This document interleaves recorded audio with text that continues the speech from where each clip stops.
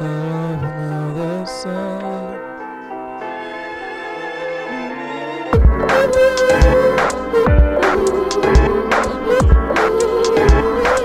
I have been making music for a while because I used to write a lot, and then the minute I stopped writing was when I started like making stuff.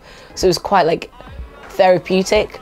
Also kind of like seeing what was out at the time and then seeing what I was just doing in my room, and I was just like, you know what, I could just go in, you know? And I was just like, and that was the thing, like the minute I realized that, everything changed. I don't know, because I'm actually freaking out because starting from October, I'm like essentially going on tour.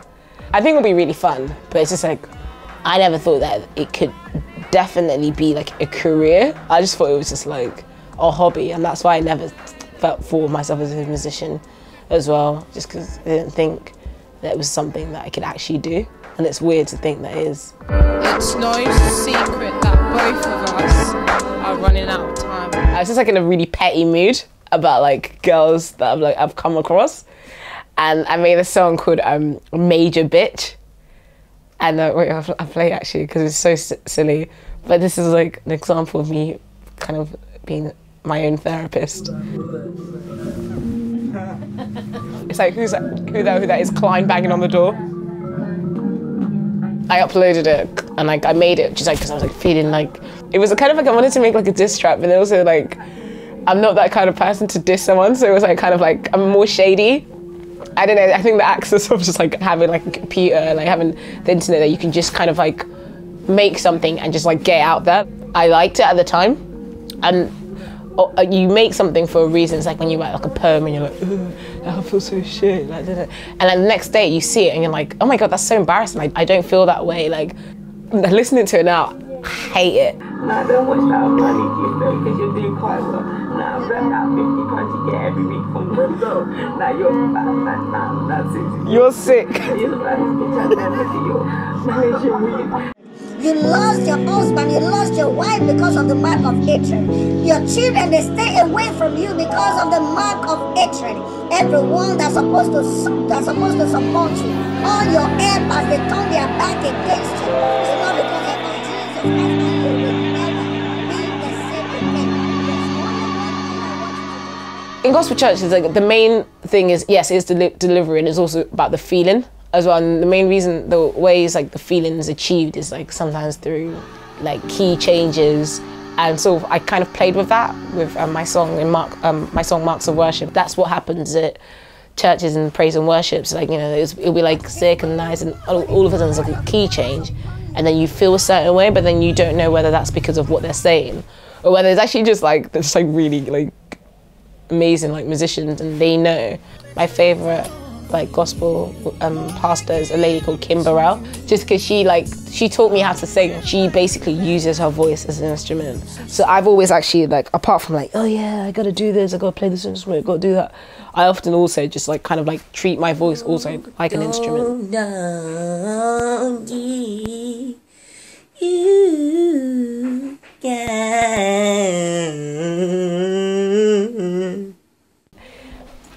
With the piano, I'm like really good at like playing piano, but also like really bad. But like I've never like been taught. Very soon I'll be able to afford like my like buying stuff, but before I couldn't. So I just like always used to like, I'll go to Jacob's, record for an hour on his guitar and thingy, save it, have like an hour's worth. Then over the months I'd be able to then chop it up. I guess that's how we end up having this like sort of, not even like say like cut and paste quotation mark aesthetic to it, but like end up having this like sort of like weird like sound to it, because it was all like things that was like pieced over like over the months. It was just like, even for the piano, it was like, where did she get that piano sound? Because everyone uses like Ableton or like synthesizers.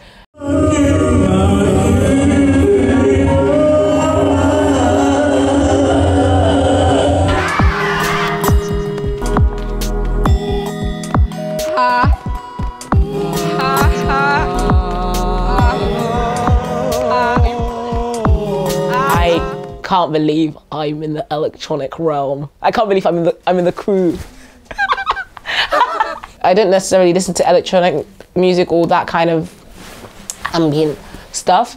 If you ask any of my friends that come to my gigs or whatever, they are freaking out, like, because they're at the show going, what the fuck? Because we all listen to the same music. So it's like, how is it that you have come out with this? And like, my only answer is like, I live alone, I'm an only child. I have a lot of time to like kind of like play around with things and like stretch things and then like when the result does come out, it just ends up as this. If I was young and I saw like the electronic thing, I'd be like, there's no way that you can get into this, because it's just like a bunch of guys with loads of pedals. It does feel quite intimidating. And so my main thing is, as long as I'm myself, that already kind of like makes a difference.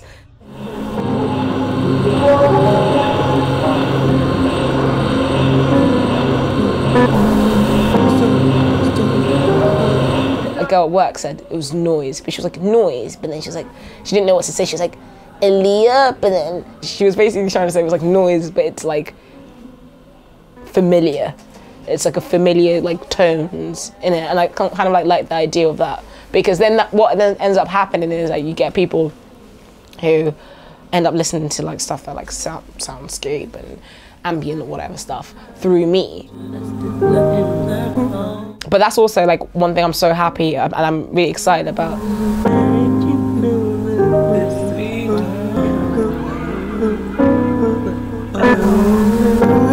Dream.